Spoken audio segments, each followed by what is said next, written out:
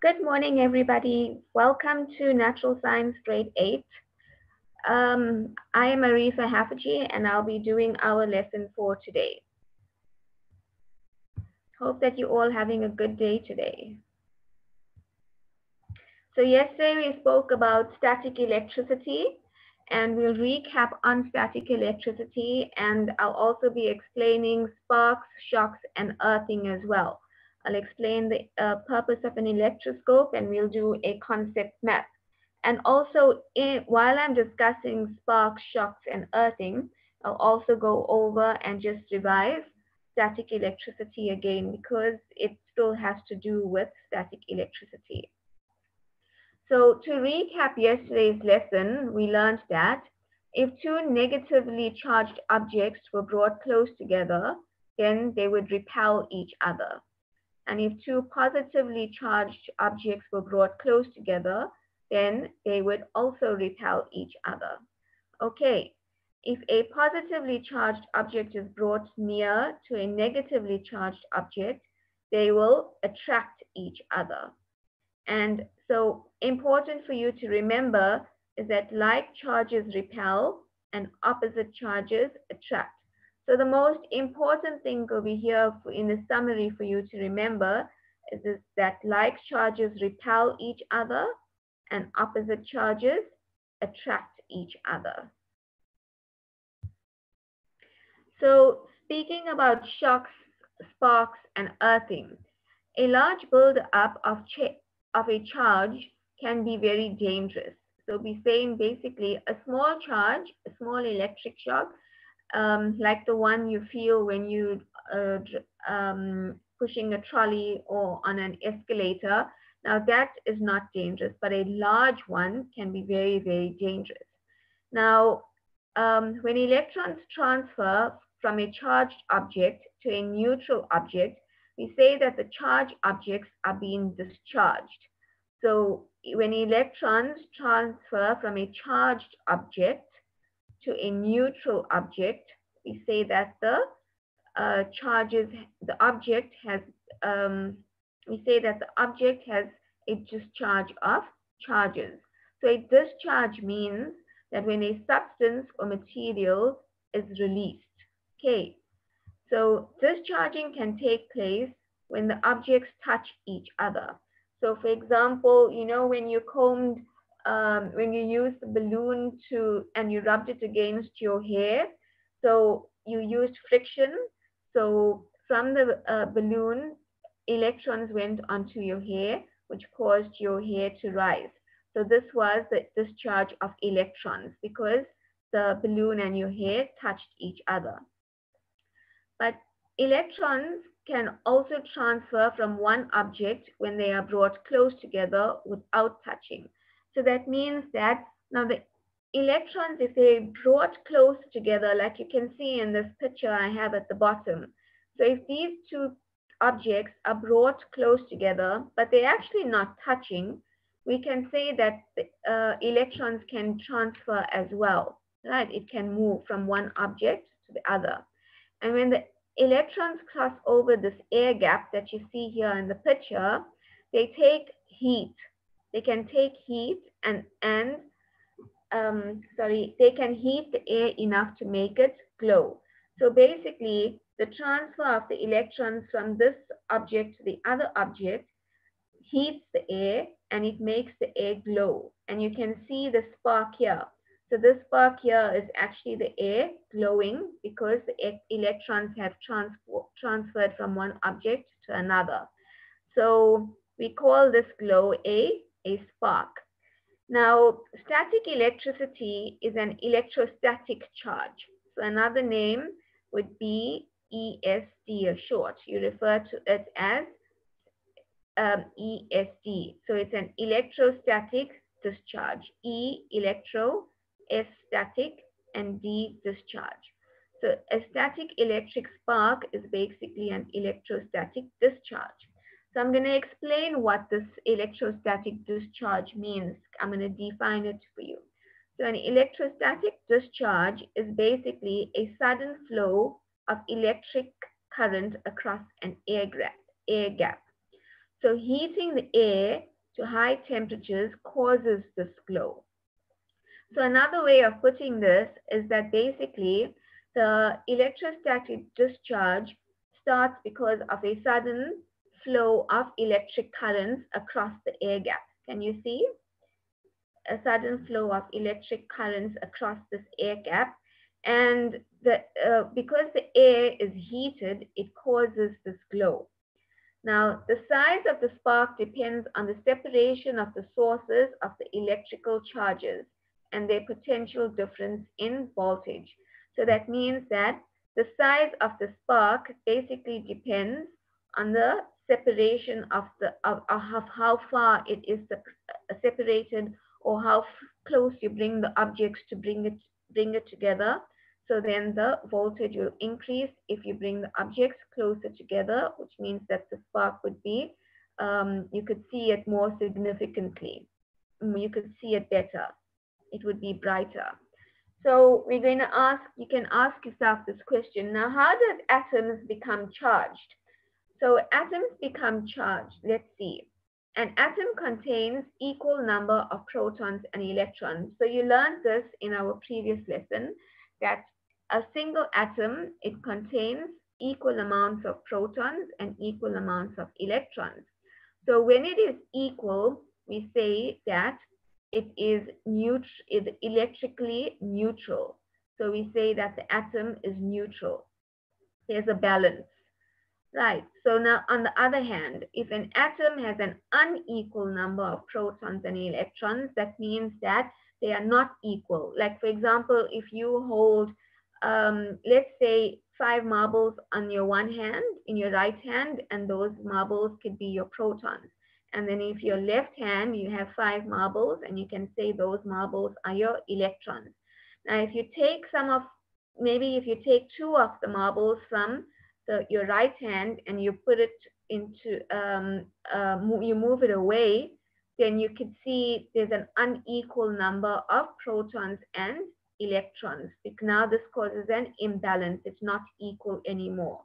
Okay, so we say then the atom becomes charged. So when there is no balance of electrons and protons, there's an imbalance, then we say the atom gets a charge. And it no longer takes the form of an atom, so we don't refer it to an atom anymore. So we rather call it an ion. Okay, so it gets a new name when you say it is charged. So let's look at the definition of an ion here at the bottom on the right, on the left hand corner. So an ion is an atom or a molecule with a net electric charge. So you say an ion is an atom or a molecule with a net electric charge due to the loss or gain of one or more electrons.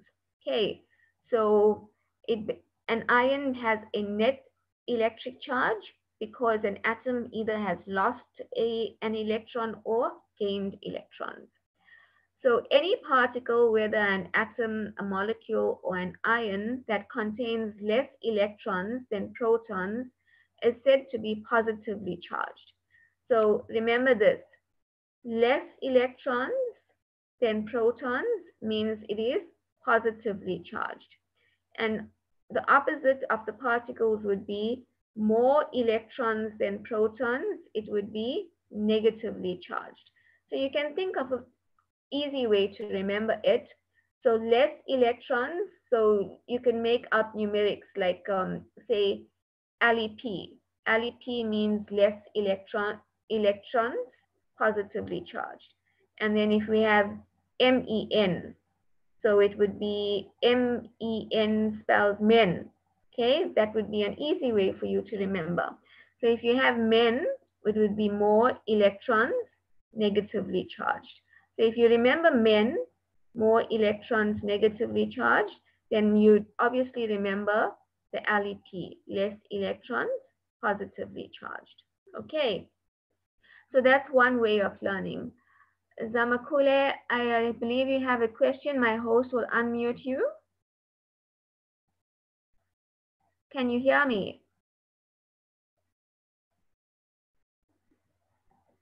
Okay, so my I'm going to continue until you get unmuted. So we say charged versus uncharged objects. So I put it in a table for you.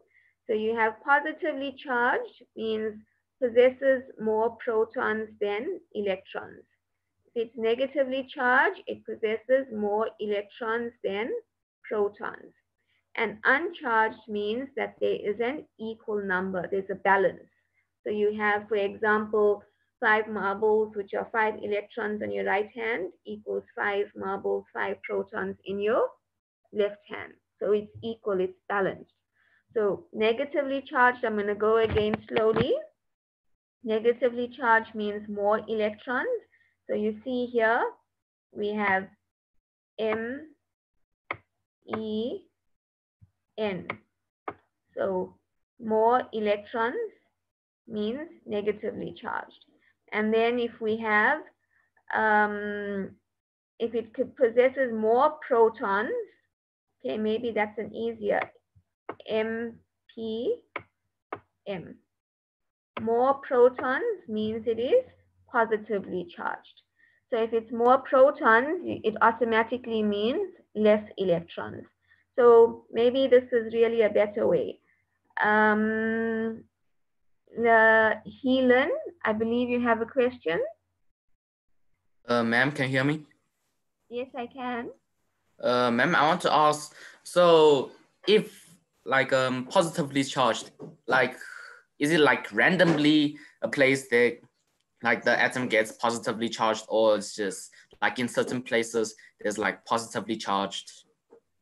So Like, it depends on also, like, you know, we learned solids, liquids, and gases and all of that as well. So it depends on the space of the contact between it, because it's static electricity, remember, that we're talking about here. So it depends how much of electrons transferred. It won't be constant all the time. So it can be random, as you said. So it, like when you push with brushing your comb with your hair. So the amount of electrons that actually got transferred would so it is random. You're right. You're correct. Okay. Does thank you, ma'am. that answer your question? Yes, ma'am. Thank you, ma'am. You're most welcome. Okay. So just to recap, MEN, more electrons, negatively charged. PMP, more protons, positively charged. Or maybe you could say MP squared. Maybe that is better. MP squared, more protons, positively charged. So, you know, sometimes when you're writing a test and if you can't remember it, then you just write these things down on your working out paper, on your exam paper. So as you're answering questions, then you can just refresh your memory because you already know your mnemonics, and so you won't forget or you don't make a mistake, because sometimes when you're writing exams, you tend to get stressed.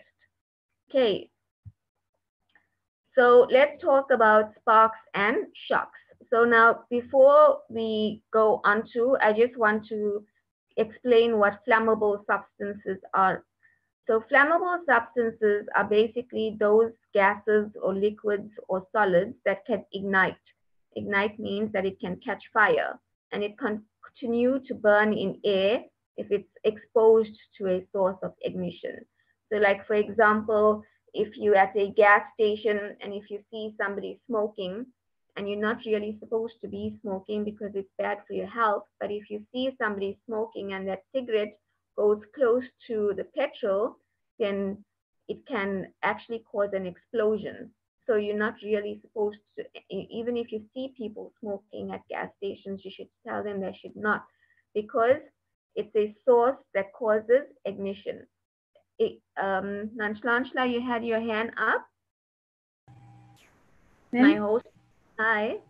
I want to ask, ma'am, if the smoke, ma'am, from those cigarettes can make the gas station explode, ma'am, how do the particles of that go into the oil? So it's not really the smoke that's causing this thing. It's the, you know, on the cigarette you see the fire.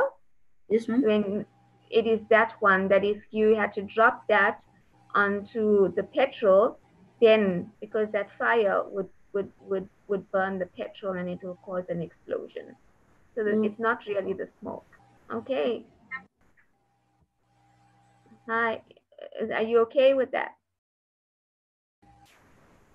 yes, ma'am. Okay, so I'm going to continue. So we say sparks can be harmless, but they can also be very dangerous. So sparks can cause flammable materials to ignite. So we say, and I'm going to explain it to you here, the example that I used here, how it would work. So you will probably have noticed that you may not smoke cigarettes near an open flammable near petrol station. So you are actually not allowed to smoke cigarettes near a petrol station. And this is because the petrol fumes are very explosive and you only need a small amount of heat that can start them burning.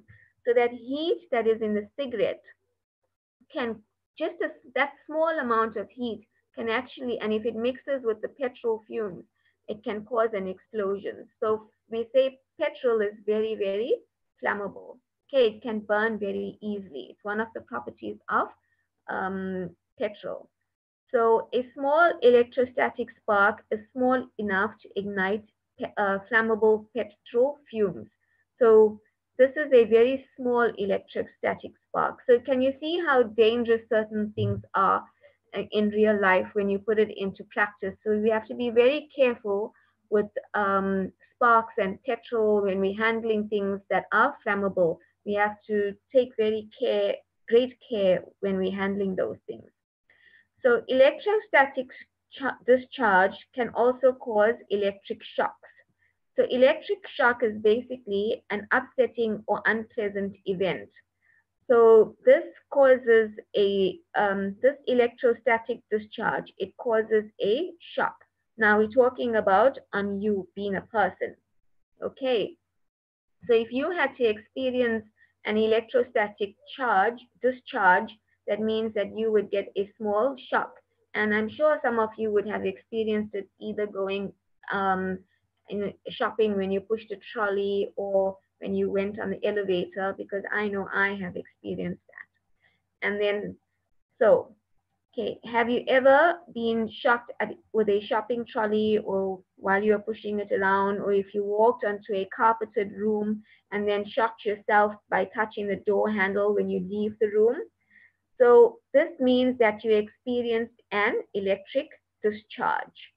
So when you experience that electric shock, it means that you experienced an electric discharge.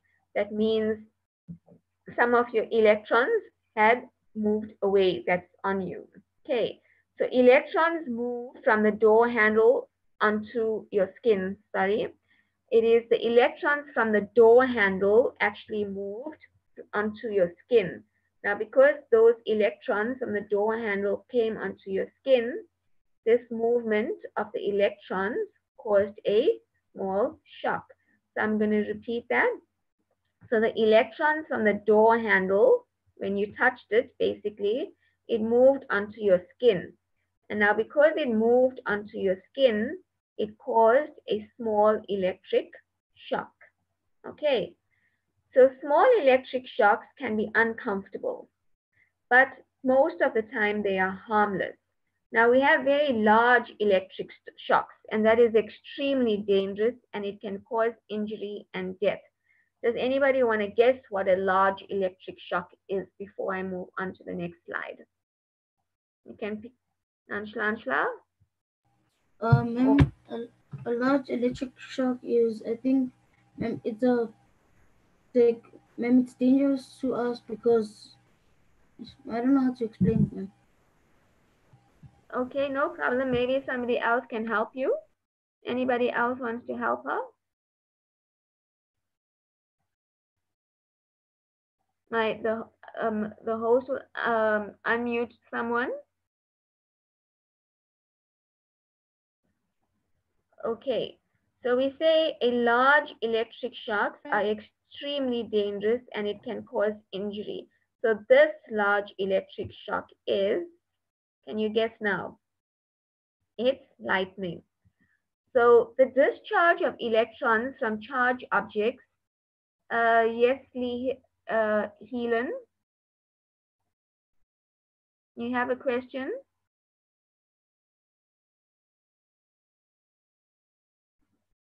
Okay, so we say the discharge of electrons from charged objects happens more easily when the air is dry.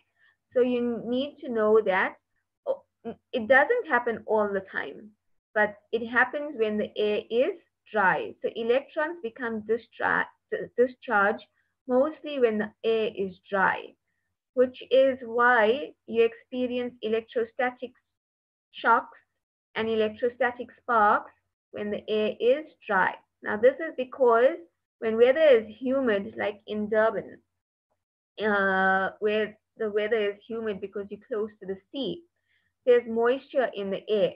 So this moisture on the air collects on objects and it prevents the build-up of electric charges. So we say that the moisture in the air, it coats your surfaces and it prevents a buildup of electric charges, and then the charge dissipates through the moisture. So basically in humid climates like where you're close to the sea, there's a less likely chance of you getting electrically shocked or experience an electrostatic spark. So did you know where else the spark you can experience? So now if you looked at the photograph, you already have the clue. And it is a huge, lightning is a huge electrostatic discharge. So lightning is a huge electrostatic discharge. Now I'm going to explain how that works.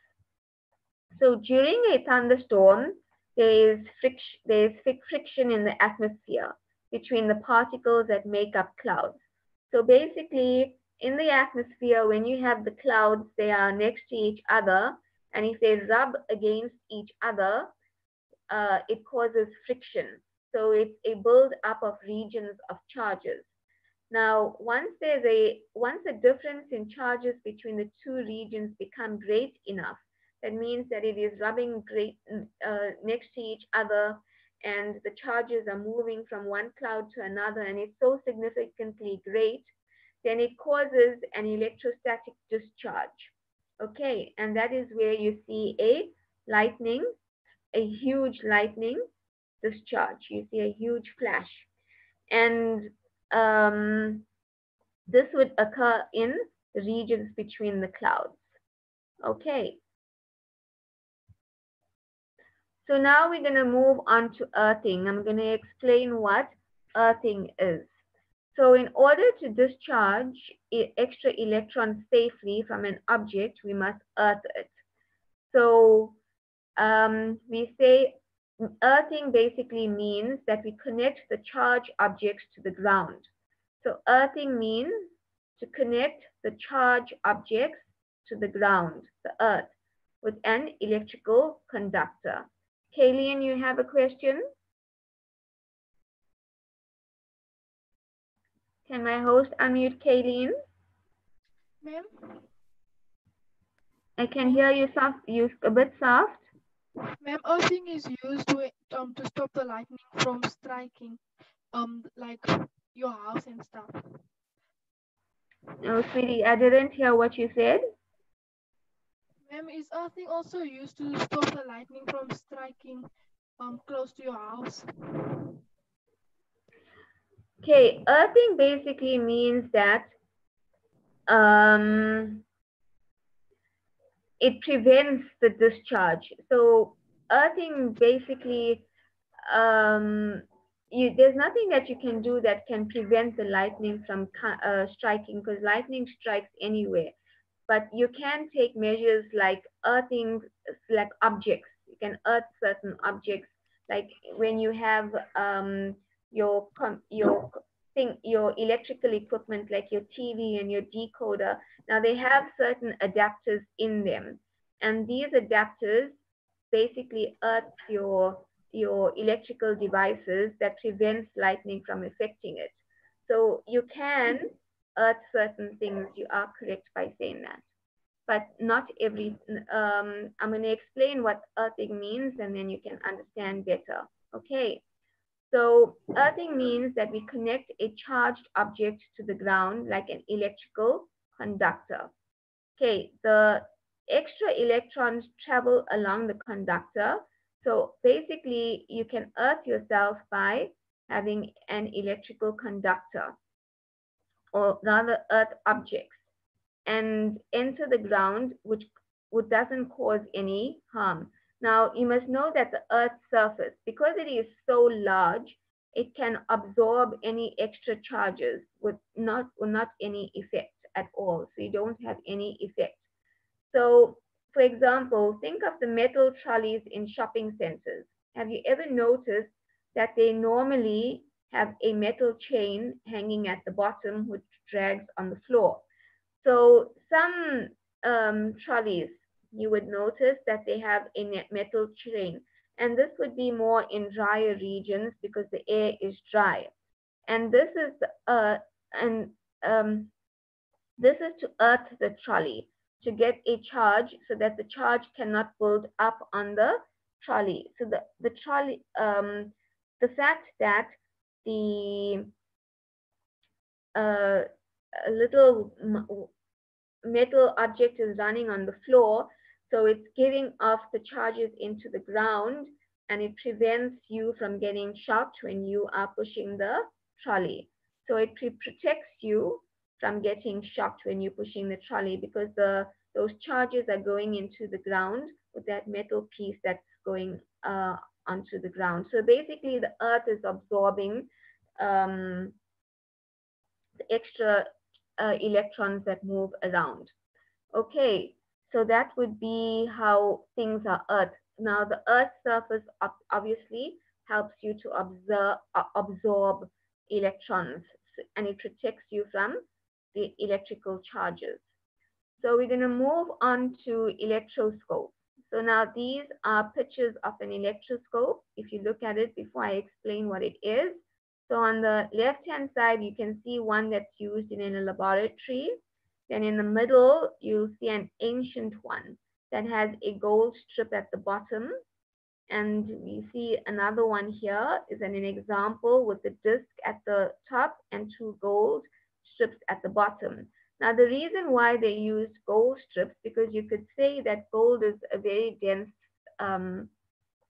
object, but you must also know that gold can be made into very thin, fine, light as mean not heavy, light leaves. So this is why they use the gold strips, because it's very, very thin, and which is what you need in the electroscope. So the electroscope is, in an early scientific instrument, is used to find out the presence of charged objects. Please excuse me today, I'm not sure what's happened. Okay, so the presence of charged objects, or it can be used to identify the type of charged objects. So in the electroscope, you're basically finding out about charged objects, the presence of charged objects, and the type of object that type of charge. So an electroscope is basically used to detect and measure electricity. So in the test, if they ask you, what is the purpose of an electroscope? You're going to say, it is used to detect and measure electricity. Then you could say it identifies the presence of a charged object, and it also identifies the type of the charge. Okay, so that's much better than my earlier explanation. So an electroscope is used to detect and measure electricity. It identifies the presence of a charged object, and it also identifies the type of the charge. Okay, so the electroscope is made up of an earth metal box with glass windows. So can you see that even in the modern day one, you have glass windows, and in the olden day ones, you also have glass windows. So there is a metal rod hanging down at the end with 2 strips of gold foil attached to it. So can you see here in each one, modern and old, you have a metal strip hanging down. Now, a disc or ball is attached to the top of the metal rod. So we have a disc here or a ball. So you can see here in the old one, there's a disc, here's a ball, and here's a disc. So it's attached to the top. And when the metal balls or the disc at the top are touched, at the top is touched with a charged object, like for example, if you knock something against it, and that then like if you bang something on the ball or tap something on the ball, or if you tap something on the disc, then the object is brought near, then the gold foil strips spread apart. So can you see here in the middle one? So now these gold foils, they strip apart. So if you had to basically bang something or tap something against this ball, these gold strips split apart. And can you see there's like a ruler here in the center one? So this ruler here, the one gold strip is measuring the charges. So now the more that you, or the harder that you probably bang it, then the more electrons that are being displaced, and then you can measure the charge of the object using this electroscope. Okay, so this middle one here is quite clear for you to see because it actually has the measurements here, and you'll understand how the electrons are measured. The charge is measured. So what you can do is you can make up your own electroscope at home. So what you would need basically is a glass jar with a lid. Okay, you need maybe some copper wire, about 12 centimeters in length. Okay, and then you need a 14-inch copper wire, which is 12 centimeter in length. Then you would need a plastic straw or plastic tubing. So plastic straw or plastic tubing. You need 2 small pieces of aluminum foil. So you know foil is very, very light. So instead of using the gold, because gold is expensive and it's hard to find, then you're going to use aluminum foil. Okay, then you would need a piece of wool cloth. You need a plastic ruler, and you would need a glass rod. Right. So let's see the instructions of how you're going to make it. So you're going to twist one end of copper wire into a spiral shape, and this will increase its surface area. So you're going to, you know, normally when you see your parents or an electrician and they cut out the wire, they normally twist all the copper wire pieces around to make a spiral shape. So this basically makes it more, it gives it more, how do I say? It makes it more solid in a way that it's more concrete. Okay. So you make a hole on the glass jar and you push a small piece of the plastic tubing through the hole. So, and then you're going to put the other end of the copper wire through a small straw so that the spiral end is on the outside of the lid. Okay, so we're going to make a hook. John, you have your hand up. You want to ask a question? Ma'am? Yes. I can't hear you. Isn't 12 inches 30 centimeters? If you confirm, if you 12 inches is, yeah, but here you're going to use 12 centimeters. Normally an inch is 1.5 centimeters. 1 centimeter to an inch is 1 centimeter is equal to 1.5 centimeters. So it's roughly around there. So if you use your calculator, sorry?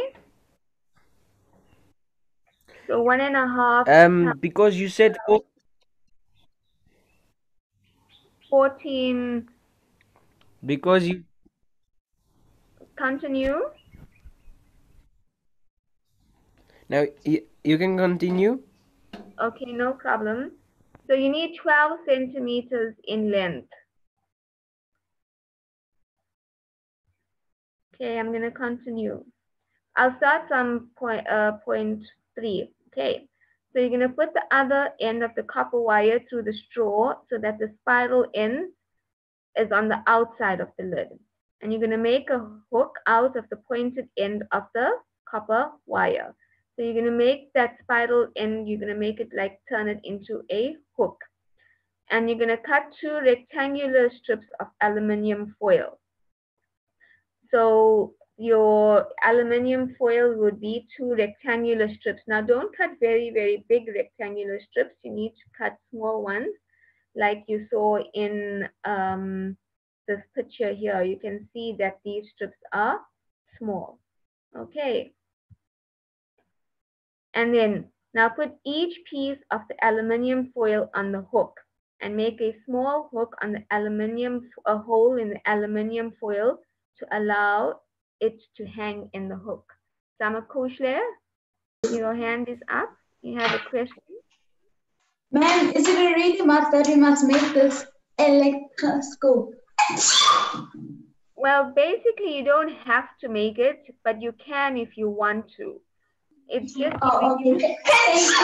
Thank you, ma'am. You're most welcome. You can if you want to, because there's lots of scientists probably on the chat, I hope, that would benefit from making this, because it would give you the experience if you'd want science to take up science in your field. And also because you're on lockdown, it would give you something to develop your curiosity about, because maybe through experimentation you can find other things. And basically our future scientists are you, if you're interested in science, because you would develop that knowledge and you develop that curiosity through experimentation, and one day you would be able to invent and develop new things. Okay, so all you young kids that are here learning are basically our future generation. So we're here to teach you all these stuff, and you're welcome to conduct the experiment. So now carefully put the hook end on the copper wire into the glass jar and then close the glass jar. Now remember that the lid has a hole so that the wire can go through. Now rub the ruler with a cool cloth for a minute. So you're going to rub the ruler, your cloth must be cool, and then bring the ruler closer to the spiral end of the copper wire. And then you'll notice you must notice what happens to the aluminum foil. If you bring it after you rub the ruler with the wool, then bring it close to the spiral end of the copper wire and then see what happens to the aluminum foil.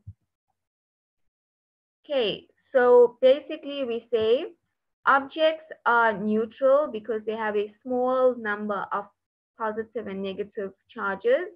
Then objects can become negatively or positively charged when friction, when you're applying friction, which means rubbing, in the transfer between the electrons.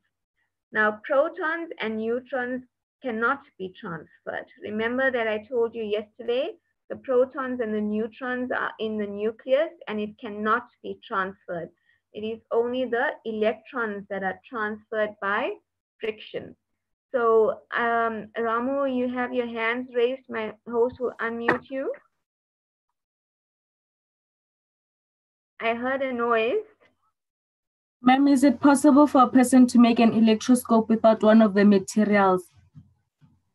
No, you would need to have all the materials or you could substitute one of the materials for something similar to the materials I showed you, because like if you're baking a cake and if you don't have, for example, butter, then you can change the recipe around and then you can use oil.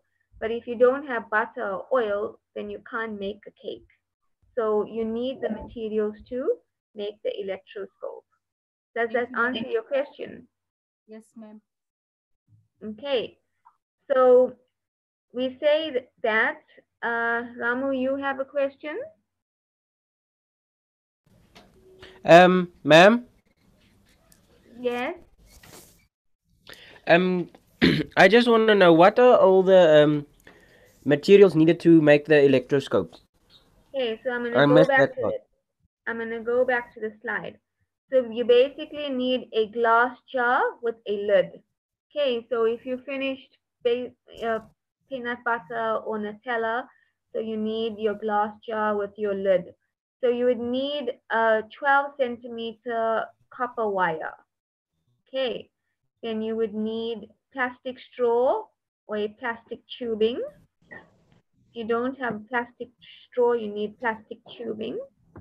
Then you need 2 pieces of aluminium foil. Does not have to be very big pieces, 2 pieces of aluminium foil. And you need a piece of wool cloth. Okay, so maybe if you don't have a piece of wool cloth, then you can use a wool jersey or something. Don't go cutting up your jersey now. You can just use the jersey. And then you need a plastic ruler and a glass rod. That's what you would need. So I think the glass rod would pose as a problem for you right now. But you can take it down and then you can conduct it when you get a chance. Okay, so just to go back the slide, this is basically, if you, let's look at the one on the left. So let's improvise here. So this glass would be your glass jar. So this rod here would be this here would be your aluminium foil attached to your copper wire, and then your rod would go up, and then you would need a top part here to the lid. You need the lid to cover the glass jar, and then you'd have that top part. Okay, so let me finish this. So if an object has more electrons than protons, it is negatively charged.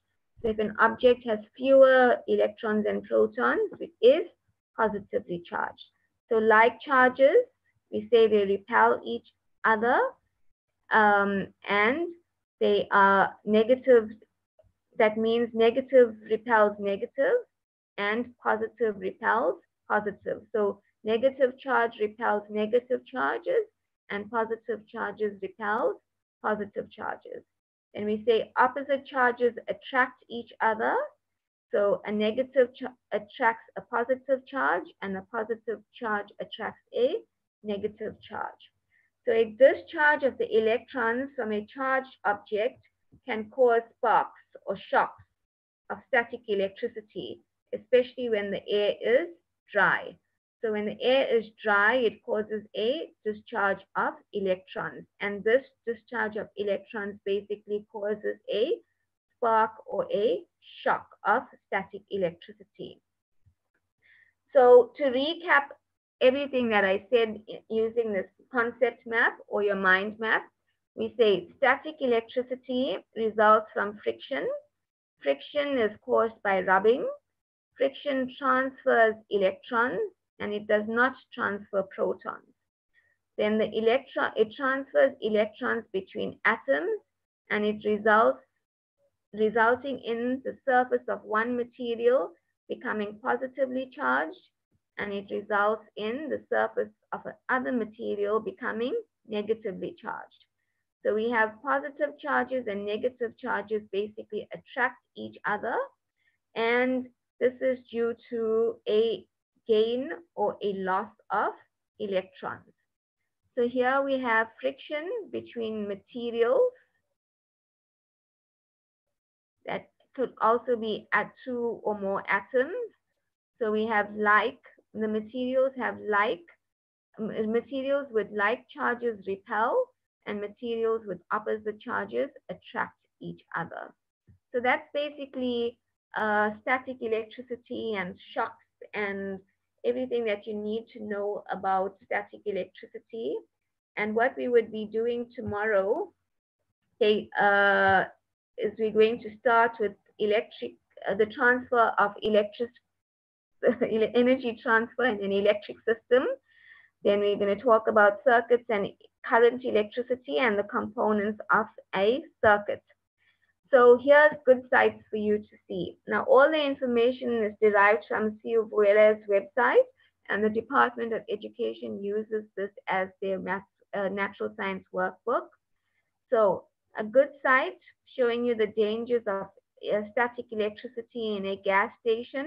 So if you want to see how it can actually ignite, you can visit this YouTube address here. And then if you want to learn how to survive a lightning strike, because that was one of the questions that one of the learners had, how can you survive a lightning strike? You can watch this video here. And if you want to learn more about making an electroscope, to give you an idea of how to make it, because I know some of you took down the materials, then you can watch this video here and it will give you detailed ideas of how to make the electroscope. And give you, so if you want to contact me, my email address is ahaffea@gmail.com. And I will put up that website address in case you want to take it down. Kayleen, your hand is raised.